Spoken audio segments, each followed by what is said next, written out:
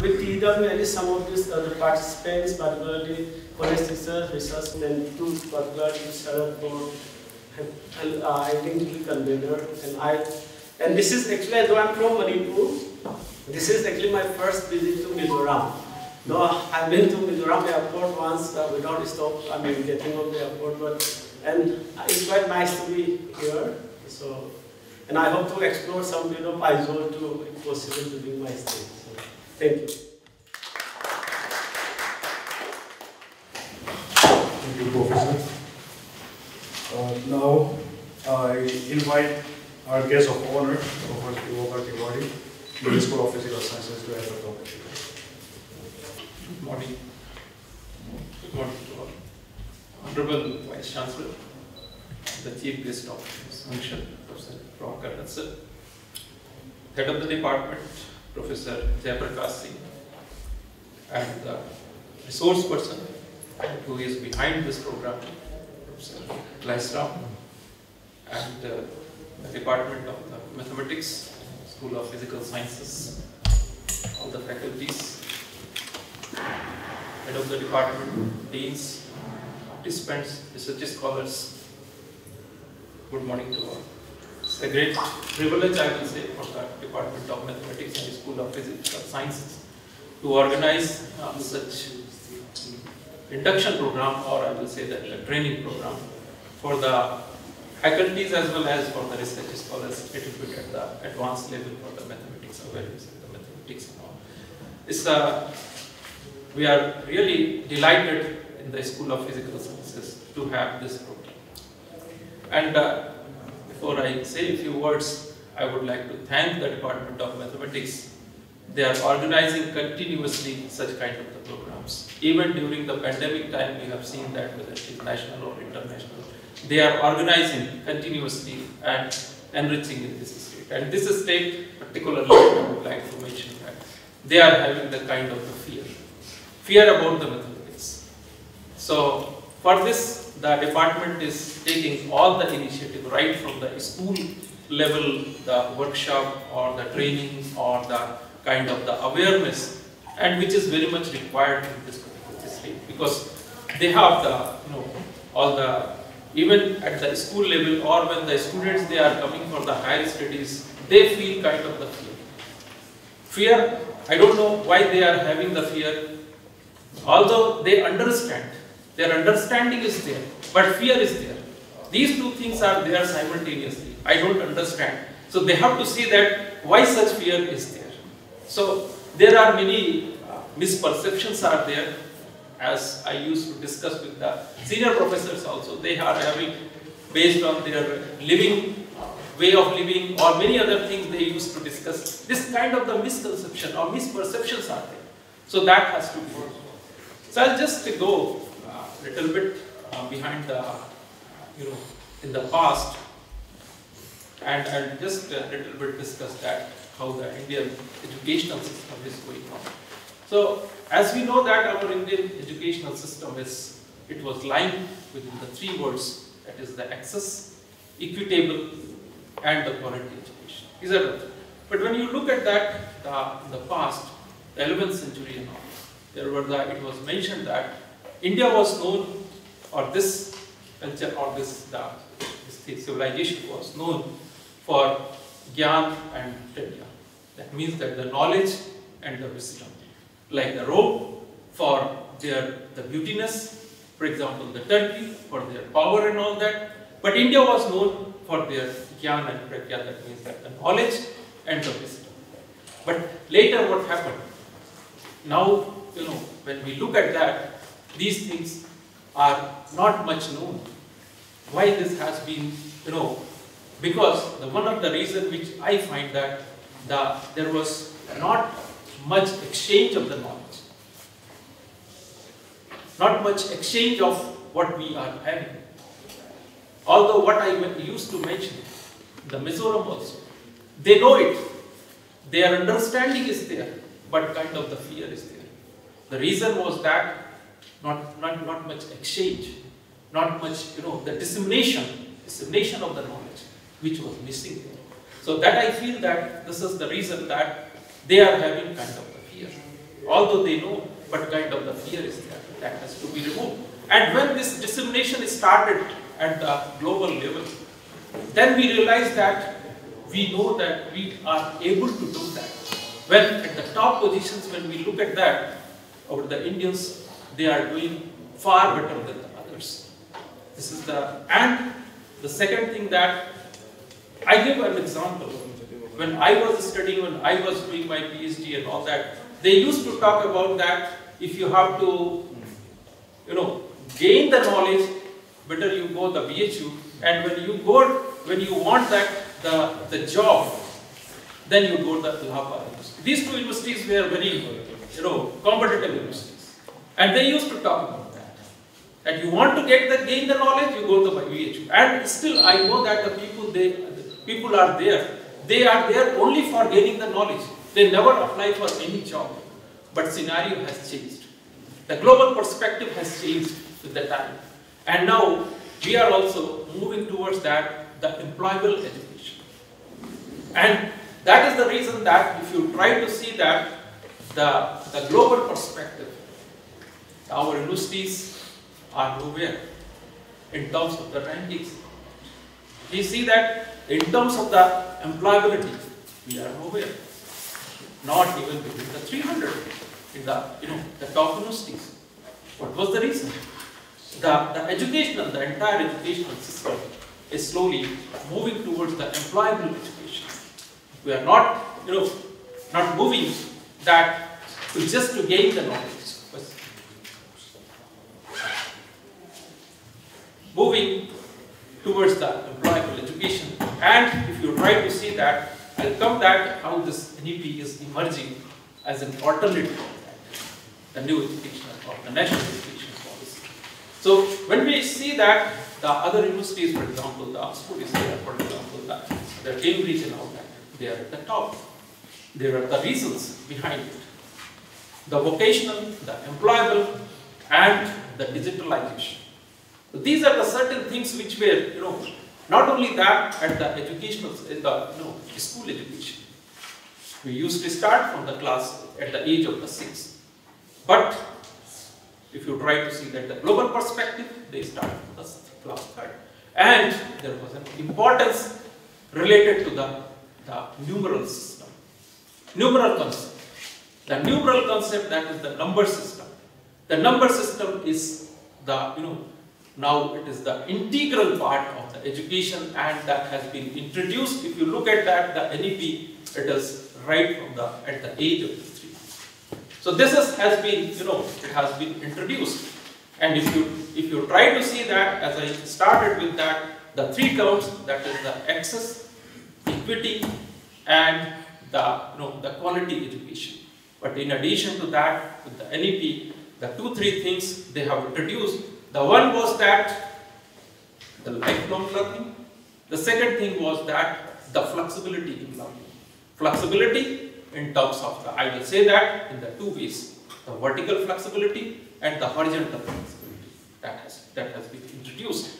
So not only that, they have introduced, or it has been introduced, the numeral system, not only the numeral system, but the digitalization with the Indian knowledge system. The digitalization, when we talk about, this is all related with integral part of the mathematics, and mathematics is going to contribute a lot for the future, the educational system. So, when we talk about the digitalization, the digitalization in education, digitalization in the, all the entire programs and all that. And there was a concept about the STEM education. As we all know that the STEM, it lies with the science, technology, mathematics, and engineering. But the concept has changed now. Now this, in the 21st century, we are moving towards the STEAM rather than the STEM. As I mentioned that STEAM, science, technology, mathematics, engineering, in addition to that, the arts. Not only the arts, but with the, with this, the mathematics, we will try to introduce, or we try to learn about that. So what I want to say, these kind of the programs are useful for the new generation or for those who are already involved in the educational system. So this is the few things that I would like to share, and I would like to thank to the Department of Mathematics initiating, for this kind of the program. Thanks. Thank you.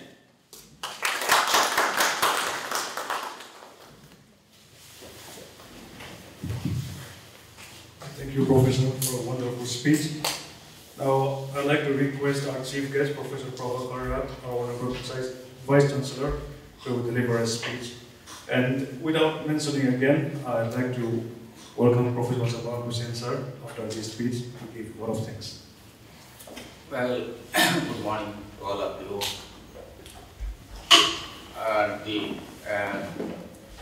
My friends, colleagues, experts from outside, Dean of the School of Physical Sciences, Professor J.P. Singh, Head of the Department, and his colleagues, Professor Jamal Hussain, Professor Sundara, and those who are the organizers behind this very rich, academically, very rich this workshop on an emerging area of mathematics. At the same time, I see many of my friends and colleagues from other departments who are joining this particular program, and Department of Mathematics, now the Department of once upon a time maybe Mathematics, Computer Application, now the same Department of Mathematics and Computer Science. And the school as a whole is a very academically very rich school of the Mizoram University. Initially it was 3 departments, physics, chemistry, mathematics. Now there is an addition of industrial chemistry. So over the period of time, for a long time, they have been doing a lot of qualitative, both academic and research activities, which I know from the very beginning. And it is equally important that mathematics on different occasions, they have been doing seminar or sub-training program. This particular program, which I came to know very closely to be here, a part of the program, very institutions of national importance, premier institutions are associated with this program. There is nothing better than TFIR, Mumbai, IIT Mumbai, ISI. ISI is known for mathematics, statistics and computer science, both India and abroad. They are also associated with this. I am happy that from ISI, Pravakar Delhi Center, one expert resource person or guest is here in this particular program. So I am sure that the area they have identified is very, very new, and even if it is very, it's quite known in the mathematics, but many developments that have taken place, mathematics in 60s, 70s, 80s, and mathematics in 21st century, particularly the tools, software, tools, techniques. When you go abroad, then you feel that where do we stand in India when the developed countries have gone so, I mean, beyond the expectation. Everything is connected to technology, software, tools and techniques, so much of advanced. I am sure the Department of Mathematics, having 3 senior teachers, 3 professors, they will think in these lines how they are using technology and making the students most compatible to job market. Again, coming back to the participants, Mizoram students, Mizoram faculty members. I know all over India many opportunities are available, seminars, workshops, training program, conferences, but in many occasions, the students and teachers are very, their mobility is very less. They love to be at home always.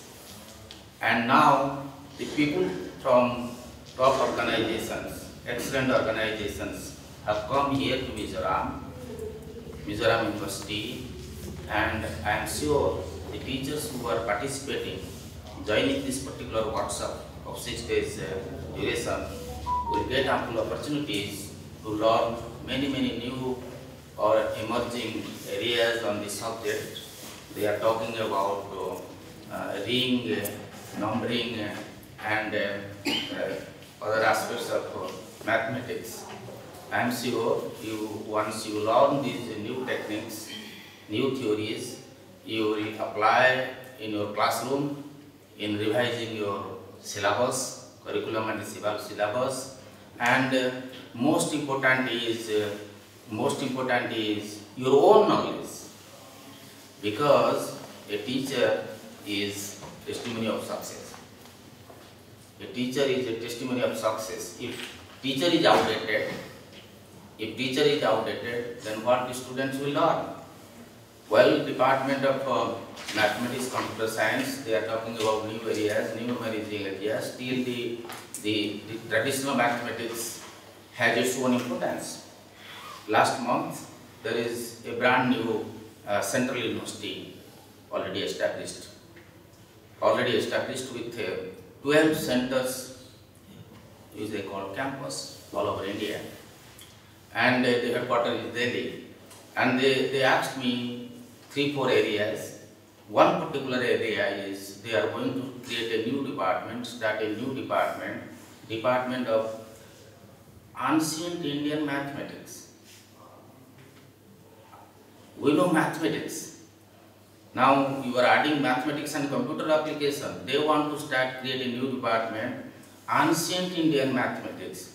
I searched from different places. They wanted 4 or 5 names to develop curriculum and syllabus. So finally I got those who are specialized in ancient Indian mathematics. So maybe it holds its own importance even today. That is why it's also a new thing for me that where the world is moving, where the international trends and developments are moving now, still we still recognize the value and importance of Indian ancient Indian mathematics. So with this type of understanding and the program that the Department of Mathematics is conducting in the coming today and now in coming 5 days, total 6 days, I hope the college teachers, they are the maximum gainers, seekers and most beneficiary of this particular program, and they, after learning all these theories, techniques associated with this particular course or program, they will disseminate to their students, and in turn students, they are going to also learn from their teacher and making a very successful career. With these words, let me conclude my speech and wish this particular program a grand success. Thank you so much. Good morning, all of you. We are at the end of this inaugural session in the form of this proposal of vote of thanks. At the outset, I thank our Honorable Vice Chancellor, Professor Pravakar, for sparing his time from his busy schedule and enlightening us with new information and ideas. Thank you so much, sir. I take this opportunity to also mention that this is one of the departments which conducted most of the programs for the benefit of students and faculty members, as our dean also mentioned. And like series of programs funded by ISI Kolkata, then MTTS program for training and talent search, then international faculty development programs, as our team mentioned. During even the pandemics, we had 3 international faculty development programs which were so successful many people joined and got benefited, I hope. And then I must thank our Honorable Dean, Professor Diwakar Tiwari. You know, while organizing such events, you know, whenever we face some difficulty, we used to rush to him, and then he got provided all support and guidance to make the event successful. Thank you so much, sir, for your support. And then our resource person today from ISI Kolkata, ISI Bangalore, I thank them for conceptualizing this and then coming forward to help out the faculty members and research scholars of this part of the region who actually need a lot of exposure to the new developments in various areas of research. As our chief guest also mentioned, you know, who better can do this job, you know, than premier institutions of the country. Thank you so much, sir.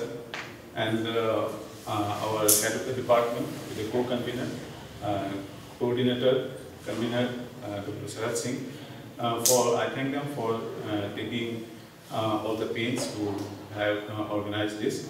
And last but not least, all the non-teaching staff, the resource scholars, you know, they are behind actually organizing such events, make it a successful one. And I hope all the external members, Professor Lasham, Professor Suri, I hope you will enjoy the greenery and beauty of the state of Mizoram and the clean environment, zero pollution, and all participants also. Once again, I thank one and all. Thank you so much.